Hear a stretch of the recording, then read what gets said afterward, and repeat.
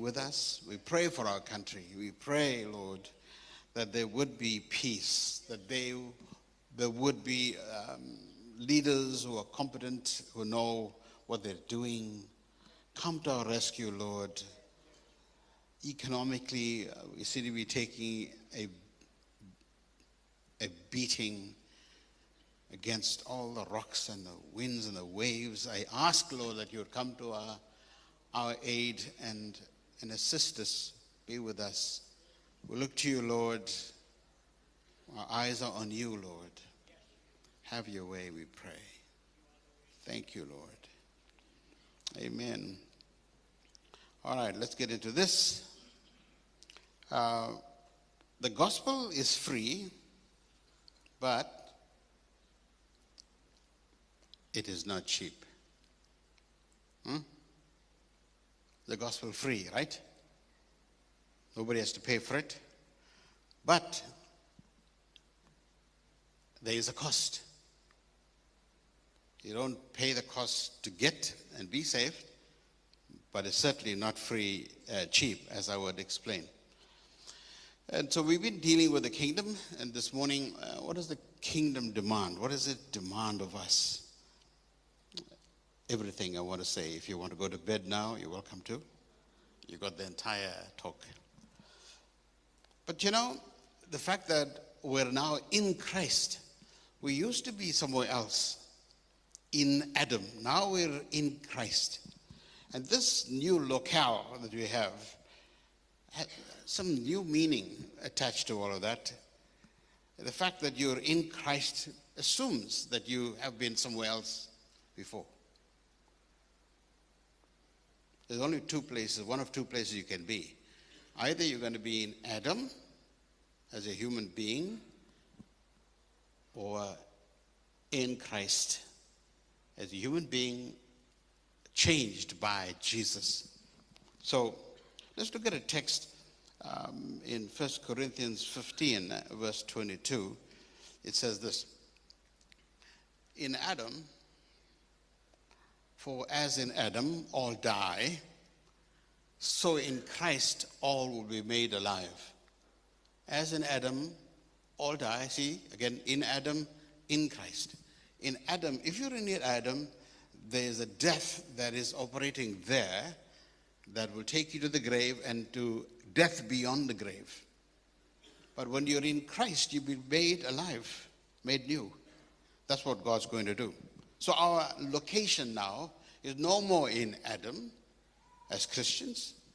In Adam, we were held captive. There was death, there was darkness, and all that. So many levels we were held captive. But when we are in Christ, this last Adam, no Adams after that, he came as a human being, but he came from above, and he died on a cross. And now, this new Adam became, this person, Christ, has become our new address. Our address used to be in Adam, but death reigned there. Christ came and took the death, and now we have a whole new location. We're in Christ, a whole new center, a whole new orientation of salvation. He, Jesus, is the beginning of a whole new creation. Because as he rose, he began the beginnings of a whole new deal. It's like Genesis again, except this time God starting over with this man, Christ, Jesus. So, he is a new man. This is what Easter is all about. So, moving on. Walking and learning how to walk with Christ, in Christ. It's like learning a whole new language. It's hard. It's difficult to learn a new language. It's like learning a new instrument, or learning an instrument. If you haven't played before, you will find there are a lot of mathematics involved in learning. You got to learn how to play. You got to think. You got to keep beat. You're not going to do it in 1 week. Some of you try to play the guitar and you learned for 1 week and gave it up, thought, nothing's happening. It won't happen like that. It'll take a few years for you to get, orientated. learning a new instrument or learning a new language is like that. So being in Christ, similarly, it's not easy for you to learn because you've learned a whole old language in Adam, a whole new old lifestyle. But now in Christ, you have to learn the skill. You have to learn what it means to be in Him and to learn from Him a whole new way of walking. People just think, well, I became a Christian now. I'm fine. I used to be like this. I'm a Christian. And then they find that the Christian life doesn't work. It's like the instrument thing. You play the guitar for 1 week and think, I can't do it. Yeah, but this is, again, a long direction or a long obedience in the same direction. You have to learn this new language of walking in Christ. Then we need to know what is expected of me. And you find, of course, in the word of the Lord as you read the Bible, and I'm assuming that you haven't read the whole book, have you? So you need to read and understand the word of the Lord. And Facebook is not going to do it for you. Like a language where you have the wonderful motivational talks or scriptures. It isn't going to do it for you. You have to. How are you going to learn a new language if you just go and take one phrase here, one phrase there? Hamba buisalo ito lapa, tata, hamba figa, and all that. You're not learning. Take and come, bring and go. You learn a language, you have to learn it thoroughly, right? You don't learn it with just fanagalo, kitchen language, as you say. So too, following the Lord, you have to learn this stuff. And it's not like you have to go to college for this, no. But at least read. If you don't read, you will be ignorant.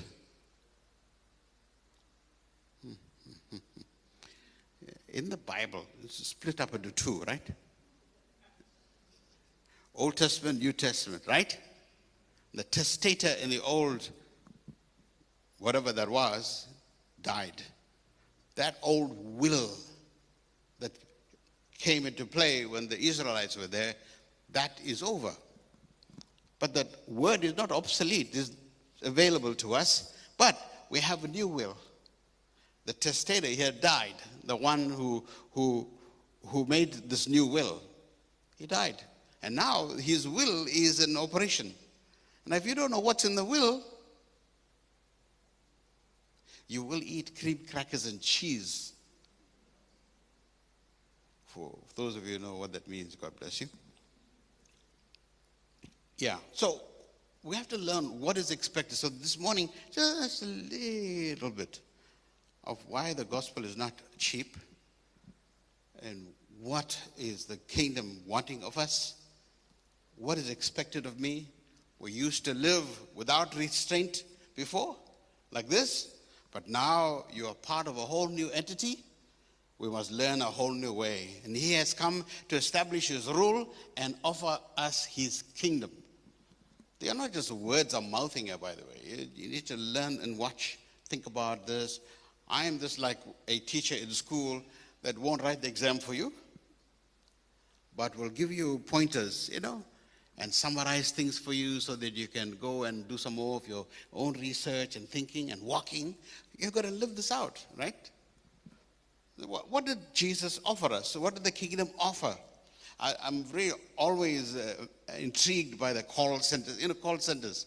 Whenever you get one of those 087 numbers, when they call you, I think, oh, yo, yeah.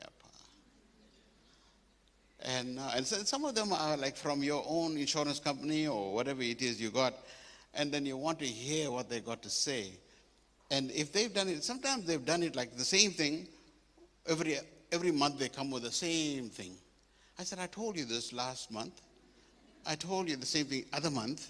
You try to be nice. You know what I mean? These people are trying to live a life. You gave me that before. I'm telling you, you can't do it. You can't match the price. I'm an Indian, right? I got a deal. So I have this conversation with these people. And they want to offer you things that you may not want. Usually they want to give you that. And you don't need it. But sometimes you may be tempted to just listen. And their job is to keep you at least for 2 minutes, I think, before they start earning some bucks. And if you kick them out for 30 seconds, that's it. There's no, you got to hold, they'll try to hold you for a while, you know. That's the whole deal, call centers. But as you listen to these guys, what is going through your mind as the presentation is being made? Yeah. Tell me the bottom line. What's the cost? Isn't it? What? How much is that? How much is that? No. I'm going to tell you now. How much is that? I'm going to tell you now. We'll get there. I said, amen. We need to know what the cost. Now, I don't know if you're so eager to find out from God. So what's the bottom line? I'm going to try and explain the bottom line for us tonight, this morning. And so God, He makes us His offer of the kingdom, being in Christ. Being in Christ is a big deal, is the new big deal. If anybody is in Christ, they are new creatures. Old things are gone, new things have come. Open for us, divine blessings. The blessings of the age to come has come. That which has come, what God has planned for us in the day when He comes again. Those divine blessings, blessings of the future, are coming to us now because of the kingdom. And also we've been transferred from darkness to light. The devil can't hold us anymore. How many of you like that one? You can't be in darkness and tell the devil to go. Hello? You got to walk away, right? But God would move you from that economy to a whole new economy in Christ. You have citizenship. You're no longer just a citizen of some country, but you're a citizen of heaven. You have a desire now for a better earthly country to settle down, but also what is in for us is that we have a citizenship with the Father, with God. We have favor. We have sonship. The devil was our father before, because everybody that's in Adam lived a certain way and they obeyed their father, the devil. Putting it mildly, I can't summarize too long. I got to get this thing to the point, because you only got 1 minute. Life's your mind span. Citizen. So sonship. You have being a son of a father, a whole new deal. How does Father? What is he done for us? What's in it for us? How should we behave around Him? So some of us want to be fathers, but we don't know what it is to be a son yet. We need to learn how to be a son or a daughter of God. Hello? So how do you do that? There's so much to talk about. So we have been partakers of His glory, a whole new deal. God is giving us His glory. The glory that He had is now in our life, His rule with us. So far, what we studied is all of the exposition of these blessings. We probably read a lot, and you get to hear a lot about the blessings. We've been offered these blessings. This is what's in it for you. But the question remains, how does one enter into that experience? What demand does the kingdom make upon us? Okay, here's some words. Let's to give you some starters. In Romans 10, verse number 9, it says that if you confess with your mouth Jesus is Lord and believe in your heart that God raised Him from the dead, you will be saved. And verse 10 says, for it is with your heart that you believe and are justified, and it is with your mouth that you confess and are saved. And again, sometimes when you just think about this, you think about a verbal commitment. I confess Jesus. Jesus is Lord. I'm saved. Well, this is not what that is saying. What it is saying is that you're acknowledging Jesus as Lord. Is He? He is Lord, but is He Lord of your life? See, that's the thing. If you walked away from this other thing, you now have a whole new Lord, a new Father, a whole new deal We need to learn what that is. So you got saved, you confessed Jesus is Lord, is my Lord. For it is with the heart that you believe and are justified, and it was the mouth that you confess. And the word confess is not just words, it's acknowledgement. It involves words. It's more like a covenant, like a vow. That's how strong it is. It's not a once-off. I believe, I confess, that's it. No, you're going to have to walk this out. It's a vow. It's a confession. It is words. It's acknowledgement. Confessing with my mouth says, I'm no longer going to serve there. I'm going to serve here. So if you're still serving there, as in Adam, you will find death and all that darkness and everything else still operating. Do you understand? I think we're getting through. I think we are communicating. John 20. Let's look at this one. But these are written that you may believe that Jesus is the Christ, the Son of God, and by believing you may have life in his name. So again, people think, when I believe, man, I believe. But this belief here is where you're no longer there. You're now walking, trusting. That's a big word. You're entrusting. It's not a once-off, I believe. It's trusting, and trusting your spiritual well-being to Christ. You're not giving your spiritual well-being to anyone else anymore. You're now committing to this Christ. That's what believe means. It's much broader than what we assume it is. I believe. You believe? Yes, I believe. Even the devils believe. Scripture says, right? But Scripture adds, but they tremble. They're terrified. Now, so when the Lord is saying believe, it means that you're now entrusting your spiritual life, your well-being to Christ. So is there entry into the kingdom about a verbal confession? What does it mean to confess Jesus as Lord? And so if you look at, for example, the message of Jesus when he's teaching us, we talked about this. He says, repent, the kingdom of God is at hand. You remember that one? Even John the Baptist said that. The kingdom of God is here. Repent. So the demand is this. Repent. Turn around. Change your direction. Turn and embrace the kingdom. That's the decision. If you have not turned around, if you have not repented, if you have not walked away from that, that means your locale is still in Adam. Hello? You can say, I believe, till you blue in the face, but if you have not said to the Lord, you know what? I'm going to entrust my whole spiritual being to you, my life, my well-being. Repent, I'm going to turn around, certainly walk away. See, life is made up of decisions that we make. And so we must not waver. So this is what Jesus told his disciples when they had to go preach. They can't sell this thing short. They can't go preach like we hear a lot today, a wonderful, cheap gospel, actually. A gospel that provides food and bread and money and blessings like that. But they refuse to talk about this part, which is the bottom line of the gospel. You need to know this. So you're going to get both of it. And so he told his disciples, when they go, must preach this. Preach it like this. Look at it. Luke 10, verse 8.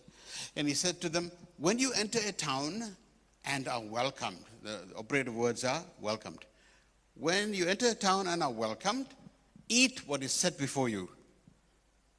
You got beans curry, eat that one. 9. Heal the sick who are there and tell them the kingdom of God is near you. Verse 10. Here's the opposite. But when you enter a town and are not welcomed, go into its streets and say, even the dust of your town that sticks to our feet, we wipe off against you. Yet be sure of this, the kingdom of God is here or near. And I tell you, it'll be more bearable on that day for Sodom than for that town. With that, Jesus said the punchline. What happened to Sodom? They were lashed with fire and brimstone, destroyed the entire city. What is Jesus saying? It's if they don't listen to you, he's telling his disciples, go preach this, heal the people, blah, blah, blah. And he says, if they welcome you, great. Just sit there, enjoy, eat, take care of the people, love them. But when you enter town and not welcomed, don't sit, don't eat, walk away. Go into the streets and say, even the dust of our feet, we don't want to have, because it'll be, and Jesus said, it'll be more bearable for Sodom, imagine that, on that day, than for that town that refuses to obey. Hard, eh? I love your enthusiasm, you're excited. So the basic demand of the kingdom is a response. Yeah, it's a response of man's will. The call to worship or follow Jesus is not just go to church. It's only the first part. Walked in the door, wonderful. You have come into some life or the opportunity for life. Come to church, wonderful. But there must be some other center you're now based in. You must move from there to there. You can't do that. He would do that. And it's not just about believing or a confession, a simple verbal confession, but it's a whole radical lifestyle of repenting, turning around. And so one day, and Jesus encountered some people. Look at it in Luke 9:57. As they were walking along the road, a man said to him, I will follow you wherever you go. I will follow you. And then his reply was in verse 58, foxes have holes and birds of the air have nests, but the Son of Man has no place to lay his head. What is he saying? He just started piping up, standing there listening to Jesus when he said, I will follow you wherever you go. It must not be too in a hurry to say something. Hello? Don't be in a hurry to say, okay, I'll buy that product. I think this sounds good to me. You read a lot of the stuff in the Bible where people have been hasty in making a decision, but their decision was based on economics. One fellow wanted the gifts, says, I can give you money for that. I'll give you money, and you lay your hands on me and give me that. And Peter says, your money perish with you. Those are the scriptures we should also read. Facebook will never tell you about that one. So here he says, guy says, I will follow you wherever you go. And then the Lord said to him, foxes have holes. In other words, every one of these people, they got their own accommodation, but I don't have a place to lay my head. And you want to follow me? There's no guarantee. There's no guarantee I'd give you real estate. That, everything will be kosher, good for you. There's no guarantee. God does that. I talked about it last week. You seek first the kingdom, and God's plan is to bless you and add the other things to us. But there's no guarantee. Foxes, birds, the Son of Man. So he's asking, can you walk with me where you may not have control of your future? Where I'm going to say, you need to trust me, really trust me. Trust me. So look at it, verse number 59. All of this within the same context. Come out of him.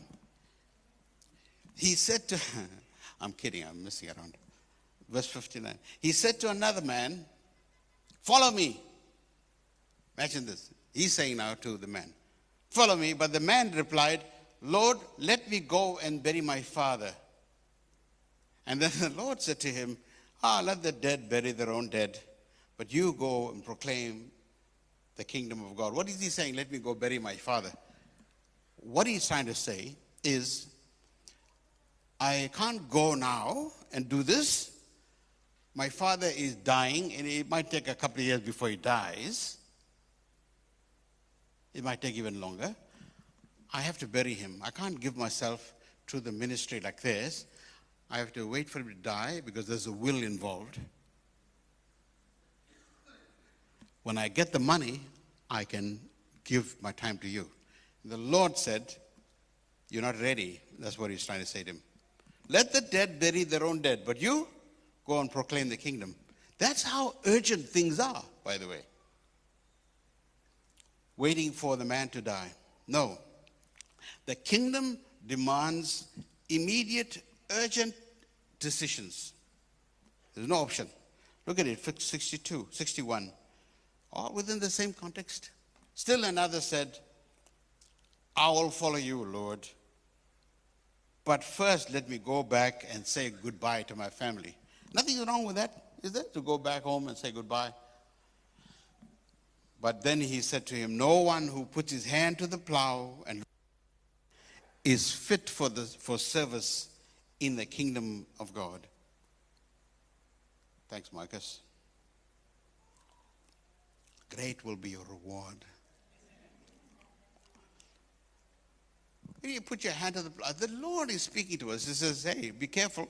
Don't just think that, this is like a belief. This is a verbal confession. Serve the Lord once in a blue moon. I can give what I want when I want to. It just, I'll just, God wants everything. It's not cheap, this gospel. It's a costly decision. You remember that wealthy, rich young ruler that came to the Lord? You remember? One day, and he said to him, how can I inherit eternal life? He says, well, go do all the commandments and you'll be fine. He says, look, I've done that since I was a young man. He was already young, but it's very amazing that you would find a guy who has not tainted his life in any one of those commandments. He was blameless. He was trying to say to the Lord. Then the Lord said, I have one thing. You lack one thing. Go and sell all that you got and give to the poor, and then you come follow me. He walked away sadly. He didn't get what he came for, which is the eternal life. Neither did he want to give up. It's too much. The cost is too high. And then the Lord said in that same context of Matthew 10, anyone who does not take his cross and follow me is not worthy of me. So the cost may sometimes be the affection of loved ones. When a human relationship stands in the way of the demand of the kingdom, there can be only one choice. Look at it, Matthew 10:34. Do not think I came to bring peace on earth. I did not come to bring peace, but a sword. For I have come to set a man against his father, a daughter against her mother, and a daughter-in-law against her mother-in-law. He's not saying I want to create a fight. But I'm telling you, there will be a fight if only one person comes to the Lord. There was such a fight in my house, by the way. And I was a drug addict. My life was a mess. I was truly in Adam, really a sight to see in that life. I thought I was enjoying myself. And then God began to save me. I quit this and quit the other things. And then in my house, my father just lost it. It almost felt like that he was okay with my drug addiction. He was okay with my, that life and the lifestyle. But now that I've become a Christian, it was too much for him. So when you read a text like this, you think, wow, the affection of a father or a mother is not so important. A man's enemies, he says, verse 36, will be those of his own household. And then this punchline, anyone who loves his father and mother more than me is not worthy of me. And he who loves son and daughter more than me is not worthy of me. In other words, you're not saying you must hate your parents and you must hate your children. No, it's saying that you need to learn the priorities. Who is first? Is there a cost to the kingdom? Of course. It's going to cost you all. Cost you all. And whenever you paid the price, that's not the end of the price. You'll get to a place when you have accumulated a lot of things that God's saying, can I have that, please? I remember a few years ago, and you guys don't know anything about this because I didn't tell many people. But, I think it was in 2004, we just built this building. And 2004, January, when I was sitting in my office, I was saying to the Lord, wow, Lord, thank you. We waited a long time for this. You have given us this wonderful place. I'm so thankful to you. And we don't owe the bank. I heard the Lord say, okay, take this church, give it to this other guy. I won't name the guy now. You go and plant a church in Midrand.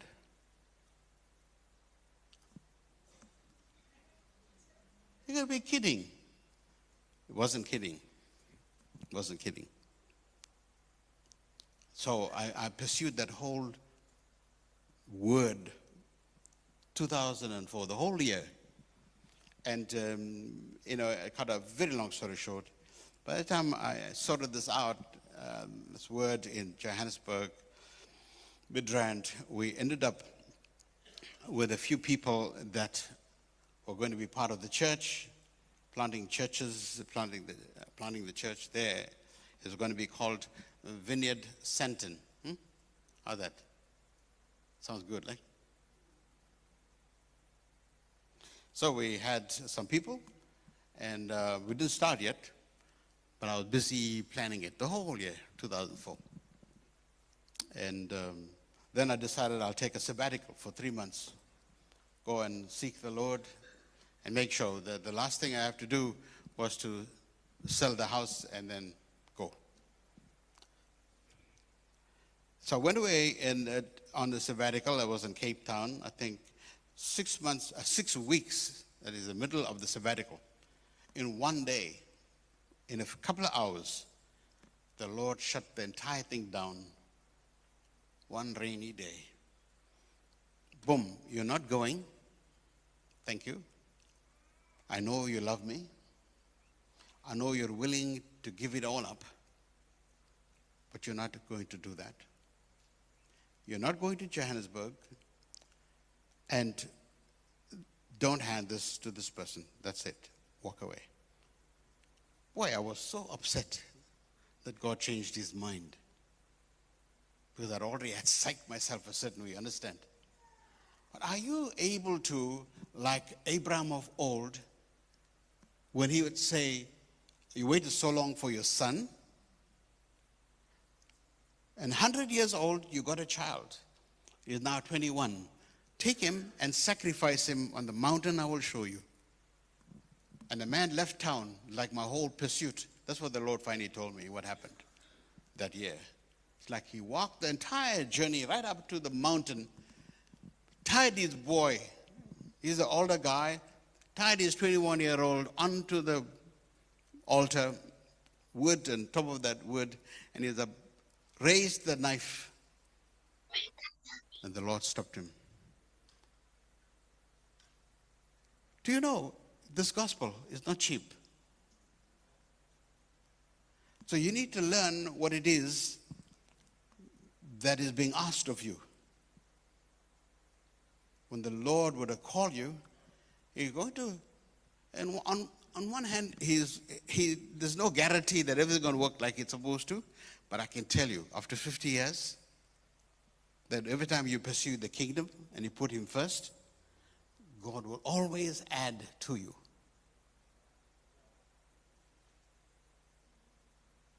I love you. You're wonderful people. God always adds to you. Wonderful. And the Lord will not stop. That was my point I was making. He won't stop asking for stuff. He wants to see where your heart is all the time. And it wasn't long, you know this one.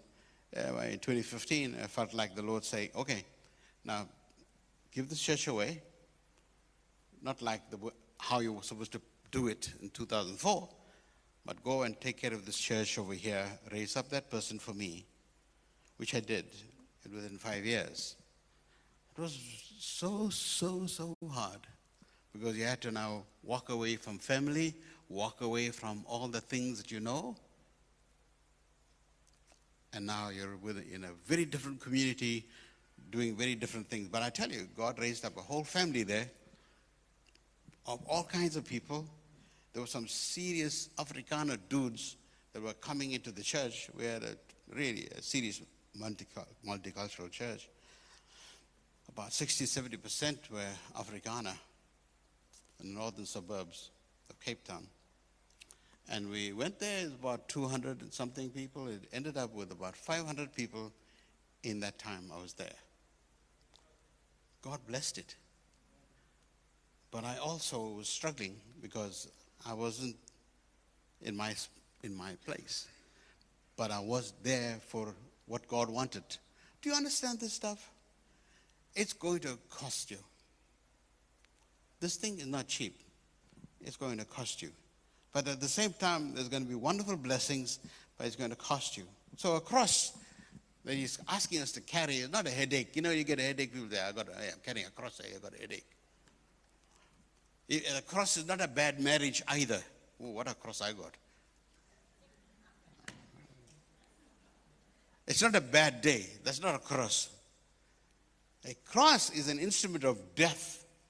That's what it is. It'll put you away. Totally. Not self-denial. It's self-denial is self-centered. Denial of self is Christ-centered. Where you, God say, if you stay here and do this, it'll be fine, you're going to go to heaven. But I want you to go there. I want you to do this. That is denying yourself. Every Christian must be ready to die for Christ. It's an eternal decision. Listen to this last few verses and I'll land. In the message, I hope you got message, boy. Mark 8, verse 31. He then began explaining to them, it is necessary. You don't have it. All right. God bless you. I want to get you after this. He then began explaining things to them. It is necessary that the Son of Man proceed to an ordeal of suffering, be tried and found guilty by the elders, high priests, and religion scholars, be killed, and after 33 days, rise up. He's selling this to his disciples, telling them what's going to happen. And he said this simply and cleanly so they couldn't miss it. But Peter grabbed him in process, turning and seeing his disciples wavering, wondering what to believe. Jesus confronted Peter. Peter, get up, get out of my way. Satan, get lost. You have no idea how God works. Do you understand how maybe we're getting rebuked? We are saying the devil is doing something, meanwhile, you are listening. Verse 34. Calling the crowd to join his disciples, he said, anyone who intends to come with me has to let me lead. Must let me lead. You're not in the driver's seat, I am. Don't run from suffering, embrace it. Follow me and I'll show you how. Self-help is no help at all. See, the Christian life is not about helping yourself. Pull up your socks, get all that done. Unless Jesus transfers you and does this work, you can try to make yourself holy. You can't. He does that. But you have to give to him, yield to him. Self-help is no help at all. Self-sacrifice is the way, my way, to saving yourself, your true self. Verse 36, what good would it do to get everything you want and lose you, the real you? What could you ever trade your soul for? In the last verse, if any of you are embarrassed over me and the way I'm leading you, when you get around your fickle and unfocused friends, know that you will be an even greater embarrassment to the Son of God, Son of Man, when he arrives in all the splendor of God, his Father, with an army of the holy angels. So God has sent his Son in advance of the coming kingdom to confront us with the blessings, and the demands of the kingdom. The kingdom demands a decision today, an eternal decision, because tomorrow has met today. That which is going to happen for us, the future has come here now. The life of tomorrow is offered to us here now. Heaven has kissed the earth. What do? We must surrender. We have to repent. Turn around, receive the good news, surrender to its rule. That is what God's calling us to. And I think I have one more verse I forget to say. So Mark 10:28 says, Peter tried another angle. And Peter said to him, we have left everything to follow you. Jesus said, mark my words. I love this one. This is a promise. I think you might like this. Nice to end on a positive note, right? Mark my words, the Lord said, no one who sacrifices house, brothers, sisters, mother, father, children, land, whatever, because of me and the message will ever lose out. They'll get it all back, but multiplied many times in homes, brothers, sisters, mothers, children, and land, but also trouble. And then the bonus is eternal life. This is once again the great reversal. Many who are first will end up last, and the last first. Do you understand these things? And all I attempted to do is give a summary of some of the stuff. You have to examine your Christian life, where it is right now with the Lord. Blessings are awaiting you. I can tell you that those last few verses I read is true. For me, it has been true. When I left my house, my brothers, my sister, my mother, my everything, walked away, God added, I have so many mothers in this world. I have so many brothers and sisters around the world. When I went now to Cape Town, I had so many mothers, so many brothers, so many sisters. When I left family, God gave me a whole new family, in addition to everything else. Do you understand? He will never run you dry and empty. There's no way. If you've left something for His sake, He will surely make good. That it says, mark my words. That's what He said. Mark my words. So I'm telling you, this is a sure deal. By serving the Lord, walking with the Lord. And He'll ask you for simple things, by the way. He'll start with the very simple. He'll ask you for your time. He'll ask you for your energy, your work. He'll ask you for your money. He'll ask you, give me that. Give me that. And when you say, no, I can't do that, well, that's the end of the lesson. He'll wait for you until you surrender that. You understand? I love you, man. You know that I love you. It sounds hard, I know, but I love you. I can't give it to you any other way. This is like, it's hot. And you are hot and bothered, I know. Stand, I'm going to pray and send you away.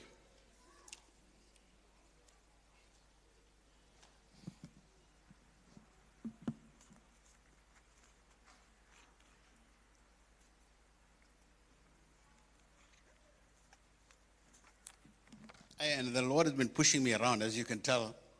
This is wild. But it's good pushing. I can live to tell the story. What is it that's going on with you? Only you know. Only you know. And the other way that I know people do it, make a line, let's pray for your blessing of God, hallelujah. Hey. And everybody is down on the floor and wonderful, they go back home. No one is changed. No one is making a comeback to the Lord. No one is growing up in the Lord. Very few disciples are being made. Hello? So I'm hoping that you will take this and say, and go back and think about yourself. Oh, Lord, I don't know what that guy was talking about today, but, it's getting to me. It's bugging me. Good. If that is what's happened. I pray for you. It won't make you short. Trust me, I know. He'll bless you. He'll add to you, always. He's not into subtraction. He only is into multiplication and addition. Those things he knows. And not like you and I adds. When 1 plus 1 equals 2, he says 1. 1 can put 1,000 to flight. 2 can put 10,000 to flight. His ways of calculating very different. You can give 1 teaspoon. He can put a barrel full. You know, God's like that. God's very different. The way he brings stuff into your life. Do I look like I'm short? I'm short, I know, but let me pray for you. Father, these words, your words are hard. They're not easy, and I'm asking, Lord, that you would give us the comfort of your Spirit and the obedience to follow you to the ends of the earth. Whatever it is you're calling us to, Spirit of the Sovereign Lord, I ask, make disciples of us, that we will follow you. Follow you. So, Lord Jesus, I pray, bless your people. And Lord, whatever it is that's going on with them, may they again go and examine themselves, examine their circumstances and situations, and hand it all to you. And say, Lord, here is my death. Here is my darkness. I come home to you. I'm your daughter. I'm your son. Thank you for favor you've given me. Thank you that you're my dad, you're my father, and I can bring all this things to you. And you don't want to kill me. You want me to carry your cross, but you don't want to kill me. Yet at the same time, you want to add to me. You want to multiply things in my life. So I pray your blessings upon each one. I pray this in Jesus' name. And all of us said, amen. All right, go home.